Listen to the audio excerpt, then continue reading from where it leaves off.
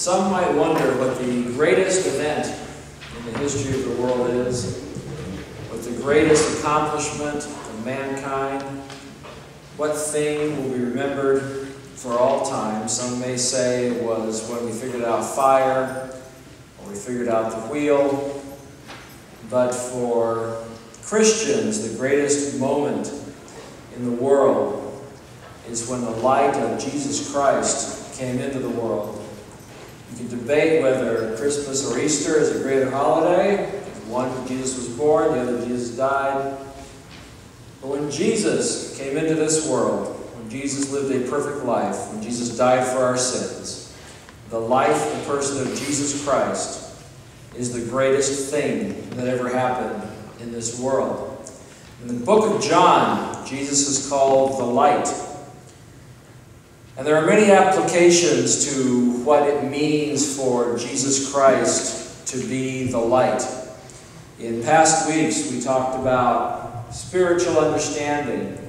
We talked about seeing the difference between right and wrong and good and evil.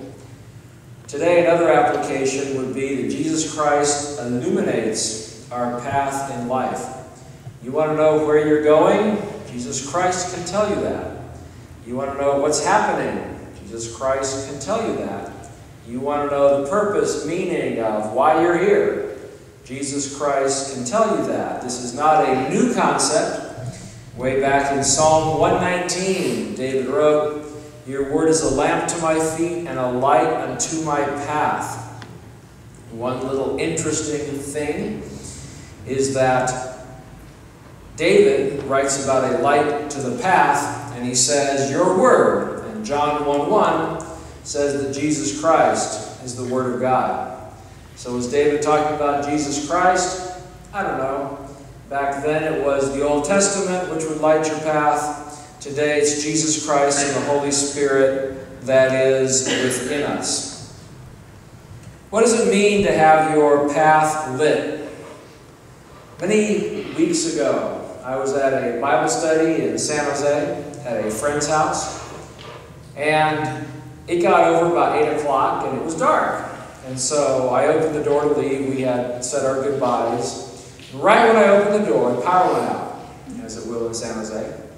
And even though I'd been in that house dozens of times, I knew that the porch had steps. I hadn't necessarily measured the distance to the next step. And it was pitch black. It was pitch black for two reasons. One, I had been in a very lit room and now it was very dark. Apparently it was very cloudy also, so there was no moon out there. It was dark. And so as I reasoned through, what am I going to do? Am I going to try to figure out? And then about this point in time, the people behind me that were getting impatient started to push. But I had no light. I didn't know where I was going, so I kind of inched out a little bit. And after what seemed like an hour, but was actually maybe 45 seconds, somebody came out with a really big, bright flashlight. And they shined the flashlight, and I noticed that I had gotten kind of sideways on the step. And if I had taken one more step, it would have been 2.5 feet down onto the gravel that was next to the house and the sprinkler stuff that they had there. I mean, at least it would have hurt. Probably wouldn't have died, but it would have hurt. But it would have given them a chance to care for me. So, we in life are going along just fine. We know exactly what we're doing. We've been in this situation dozens of times before. And then life will throw a wrench in it, and the lights will go out. And we'll have no idea what the right way to go is or the wrong way to go is. We have no idea what's better for us, what's safe, what's going to keep us from being hurt. And if we happen to get the light of Jesus in our lives, and He begins to open our eyes, we will see that we are inches away from a cliff or a bad situation or getting really hurt spiritually or physically. And the idea is to get Jesus Christ and His light as a path of our life early enough that we make the proper decisions along the way so we don't get in crisis mode. It's very easy to get confused and lost when we don't have light in the physical world. It's very easy to get confused and lost when we don't have direction, purpose, meaning, and light in the spiritual world. John makes the case that Jesus is the only true and genuine light. There are many, many, many false lights that are out there. There are many people who will say, go this direction or that direction, that they happen to know the light. But Jesus Christ is the only true, only accurate, only light that we need in our lives. John then says that the light, Jesus, is available to everyone. Anybody who wants the light, anybody who needs the light, anybody who accepts that Jesus is the light can have the light, but many will reject the light. Who rejects the light? Well, first, everybody.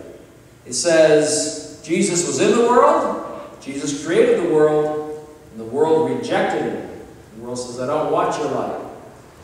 That's an interesting concept. God creates the world and the world rejects him. It's like somebody making a piece of pottery or making a painting, and then the painting coming to life and saying, you didn't make me, I made myself. And the pottery getting legs and running away saying, I wasn't created, I made myself.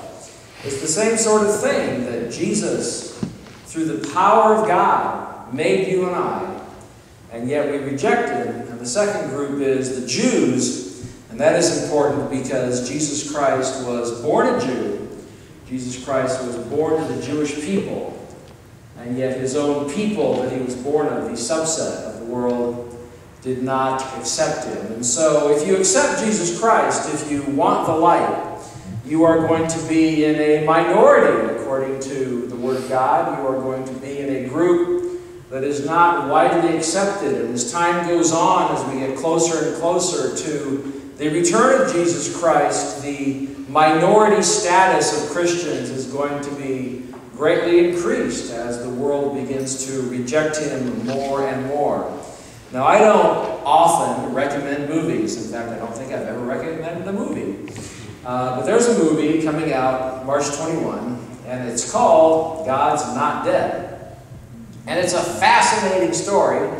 I've only seen the trailers and read the early reviews, but it's about a college kid who goes to some college class, and the professor makes everybody write on a piece of paper, God is dead, and what they're going to do about it. And this kid, who's a Christian in college, away from home, away from the church he grew up in, says he can't do it. And the whole rest of the movie is the conflict between this college student and the professor, and ultimately the college, of can a college demand you to believe a certain way or not with regard to God. And I would recommend that you see it for two reasons. One, it is the state of the world today, and second, it happened to me. It happened to me many years ago. I was at Chabot College, right down the road. I was in a biology class, and the person started by saying, to be in this biology class, you must all affirm that evolution is true. And I said I couldn't do it. And through being sent to the dean's office and talking with the dean, they actually determined he couldn't make me say that. So I was able to go in the biology class and get a good grade.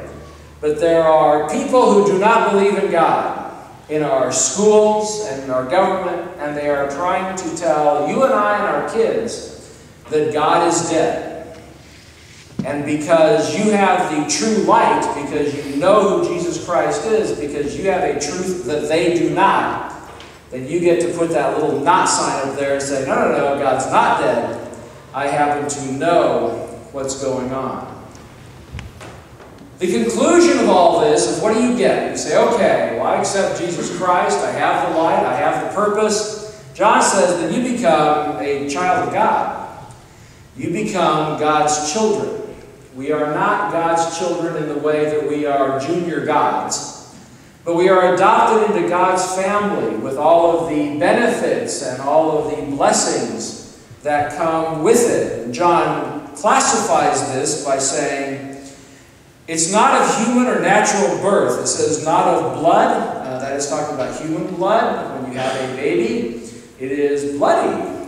And that is not the type of blood that is involved. Nicodemus had a problem with this. Jesus is talking with Nicodemus in John 3. We'll get to that a couple months from now. And Nicodemus says, what? I need to re-enter my mother's womb. And Jesus says, no, you need to be born of the Spirit. You need to be reborn of God. And this is why we say that Christians are born again. I saw somebody on TV ask another person, are you a born-again Christian? And they tried to say, well, there's no other kind.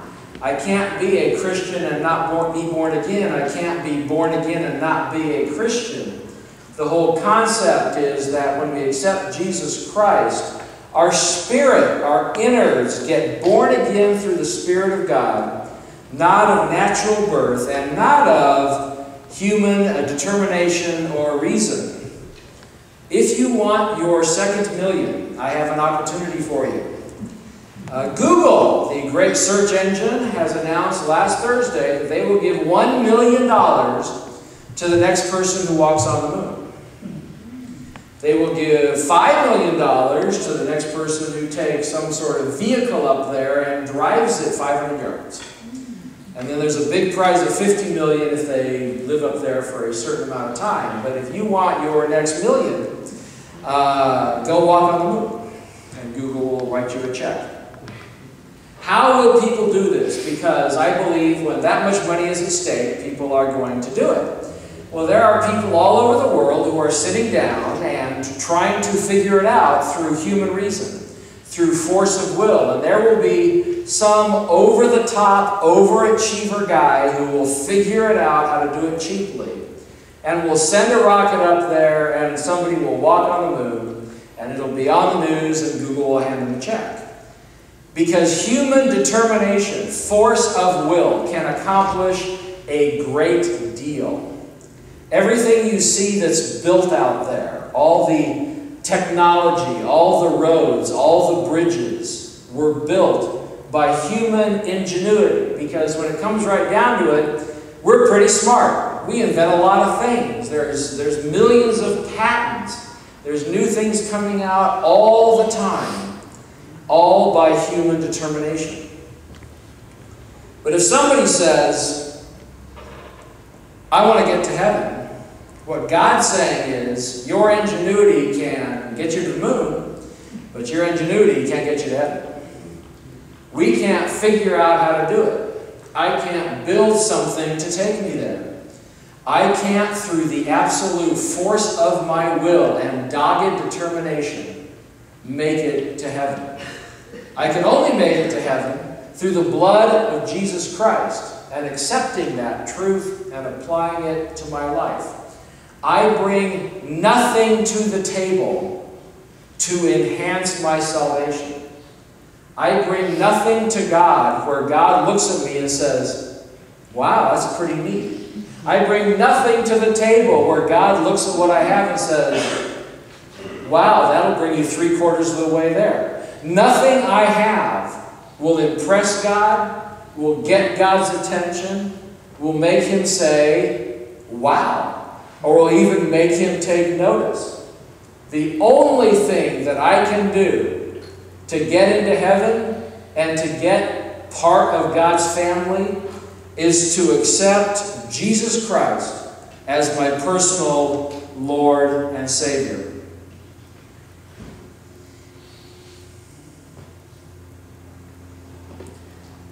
We become part of the family of God through the will, the power, and the light of God.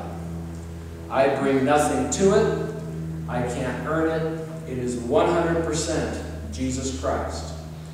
And if you don't have Jesus Christ, you are standing on a porch, and it's pitch black.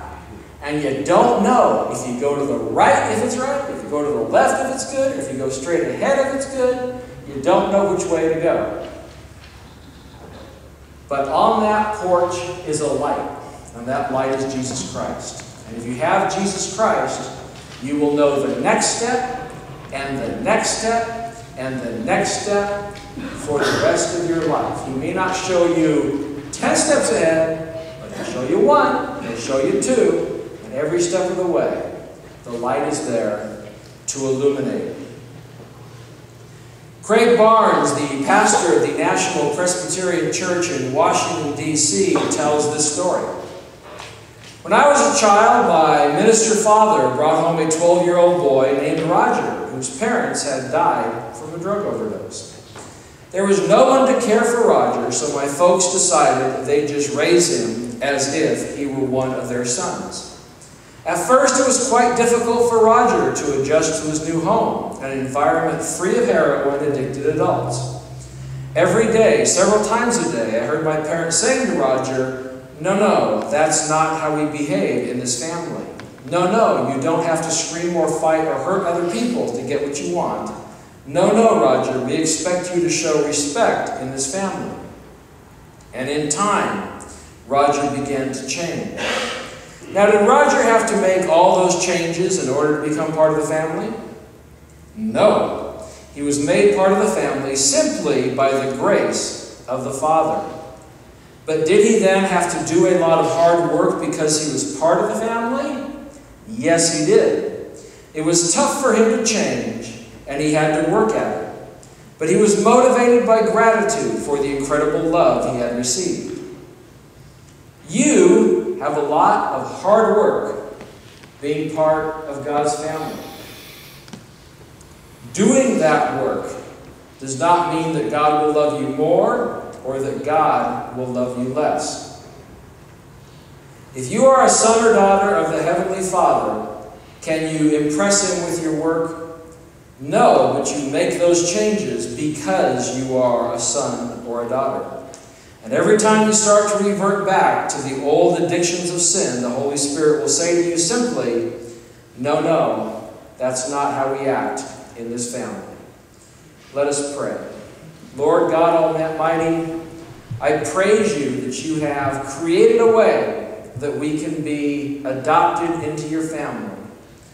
And even though the world is out of control and the world rejects you, we can be part of your family. We can have blessings, we can have love, and we can have light, knowing that the next step, we can know whether it is good or bad, we can know whether it is towards you or away from you, because you have given us the light of Jesus Christ. Lord, I pray that you will continue to light our path every step of the way, that you will continue to guide us every step of the way, that you will give us purpose, that you will give us meaning.